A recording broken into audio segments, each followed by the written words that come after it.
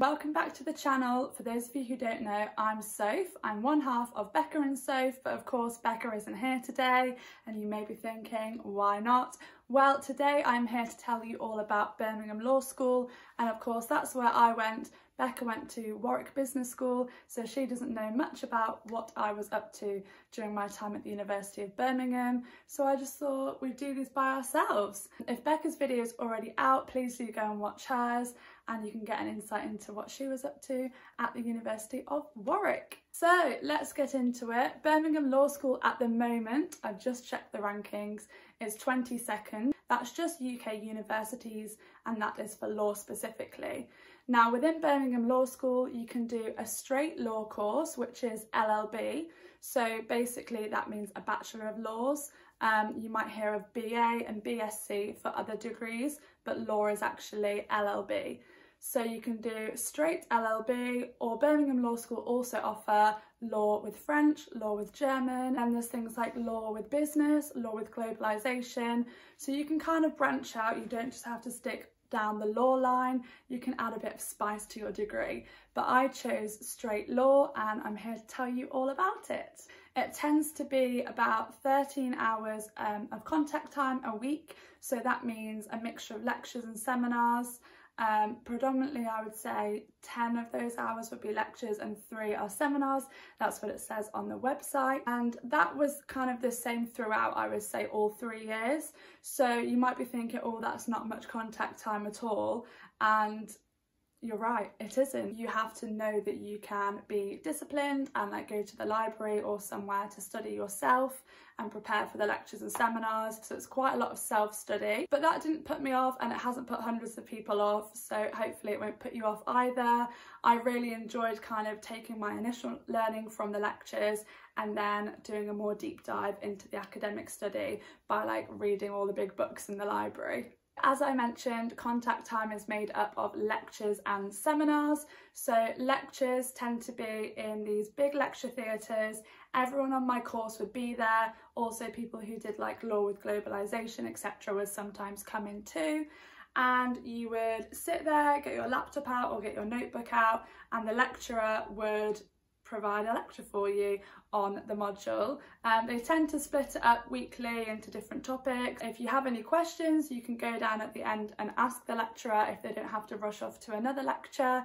You can also email them, or they have what's called office hours, where you can go and visit them in their office at a certain time of the week and ask any questions that you have. Seminars kind of develop on from your lecture learning and from that independent reading that I spoke about. You'll be sent a list of seminar questions beforehand, and you have to use your knowledge to answer those questions. So you do all of that before the seminar, and then when you arrive there, the lecturer will ask the questions and all of you start like debating, or at least putting your argument forward, and then you'll be corrected if you're wrong, or you'll be praised if you're right, and it just sparks a good discussion. And as they always say, the more you put into seminars, the more you get out of them. So as well as lectures and seminars, as I said, there is a lot of independent study. So I spent most of my time in first year studying at home in my accommodation, university halls. And then in second and third year, I decided I liked the library a bit more. I kind of wanted to separate personal and university life. So I'd go into the library fairly early in the morning to get a good seat and just do any work that I had to do. As I said, you've got to be quite self-disciplined, like have a to-do list and just know like what you have to get done for the week ahead. Some people might scare you because they might have done the work like 2 or 3 weeks in advance. Try not to get imposter syndrome from that. Like, you go at your own pace, and as long as you're organised, you'll get it all done. Over the 3 different years, you study a range of different modules. Most of them are core modules, and you have to do this under the Solicitors Regulation Authority. But basically, all law students have to do like contract, criminal, public law, I think land law, tort law, the list goes on. So you do all core subjects, I think, in first year, but what's nice about Birmingham Law School is they also offer something called Widening Horizons. So as well as the, I'm going to say it's 5 core modules, you do Widening Horizons, and that's where you choose a module from any other degree, which is really cool actually, because you can experience something that's not law related, and it's a nice way to try something new and kind of switch off from the law side. So I think I chose business in the workplace, which for me I loved because I'm quite a corporate person anyway. Like, I intend to work in corporate law firms for the rest of my career, so learning more about how businesses operate was really good for me, and I managed to do quite well in that module actually, just because I had a particular interest in it. One thing to note with Widening Horizons is you are allowed to change your mind. So at first I chose maths. I was like, oh, I did it for A level, I can do it for uni. I could not do it for uni. I dropped that within 2 weeks. It was gone. I moved to business. But don't be afraid if you've chosen the wrong Widening Horizons module. Go and speak to the relevant people and get it changed in plenty of time for your exams. So back to the core modules in first year, I found them really interesting. I think it's a nice introduction to the law degree. It's not too full on. Everyone was really friendly, all the lecturers were really helpful, and I think I've said it in one of the previous videos, but the lecturers, as at most top universities, are experts in their field. They're really passionate about their subject and they're willing to help you. So go to their office hours and make the most of their amazing brains. In second year, you then move on to more core modules such as tort law, land law, and the others absolutely escaped me. I think actually it was second year where we did legal theory. So that's quite philosophical. People have mixed views on that. But what I love about Birmingham Law School is they have modules that other universities don't. And that's why I picked Birmingham over Bristol, I think, because Birmingham have more law in action kind of subjects. That's what one of them's actually called, but kind of practical law. So legal writing, how to connect different areas of law. We had a legal connections module.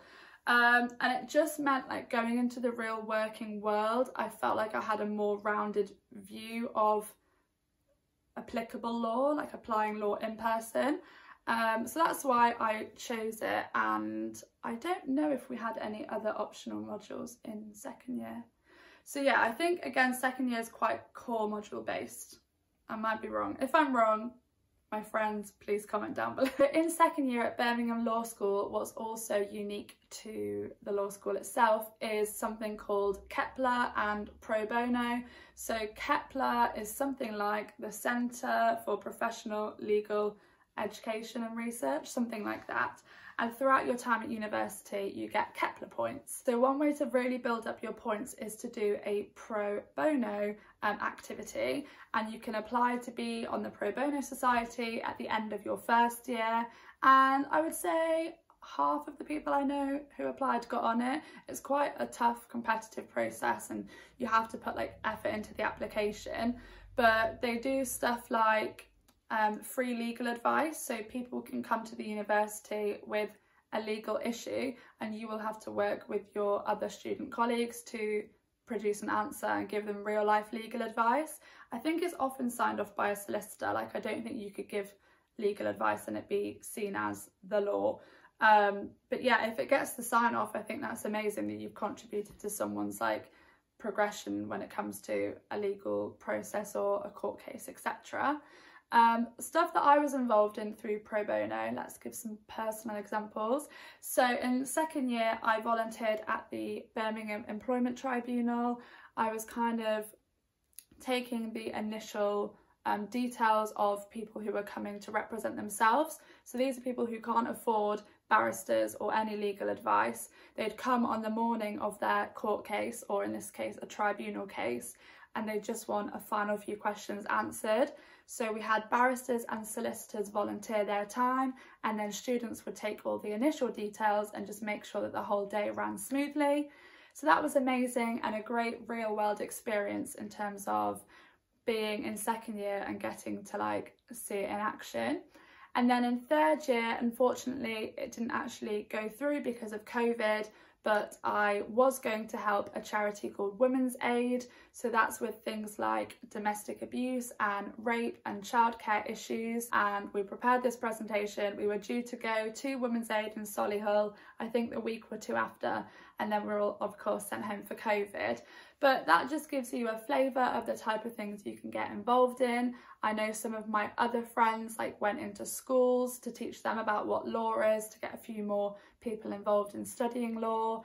What else? Also with immigration queries. So really you can be exposed to anything, and it's an amazing opportunity to do some voluntary work alongside your law degree. And then finally in third year, this is the exciting part because you can finally choose some optional modules. So you have to do the final core module, which is equity and trusts. But aside from that, I think you can choose what you want. So I did things like counter-terrorism law, employment law, and I chose to do a dissertation. So at Birmingham Law School, that is optional. You don't have to do a dissertation. Instead, you can just replace it with another module. But I personally enjoyed doing a dis. You can choose your own dis leader and then your own title, and it's really fulfilling, I would say, to go to the library every day, again, to have that discipline and to produce a huge piece of work and get it read by some amazing legal academics. So if you have something that you're passionate about, I would say write a dis. The final thing to mention when it comes to Birmingham Law School is, of course, the Law Society, which is called Holdsworth. They offer an annual law ball, which is fabulous, my favourite night out of the year. So students go to that, and so do lecturers and usually the head of law school. So it's just fun to celebrate all of your achievements and have a great night. The second thing and the main thing is networking events. So I would say, how often? Once a month at least they host a networking event, whether that's someone to come into the university who does a presentation first and then you can speak to them afterwards, or bringing in a whole load of representatives from a law firm who you can then network with. They're just really good at providing these opportunities, and if you can, I would make the most of them.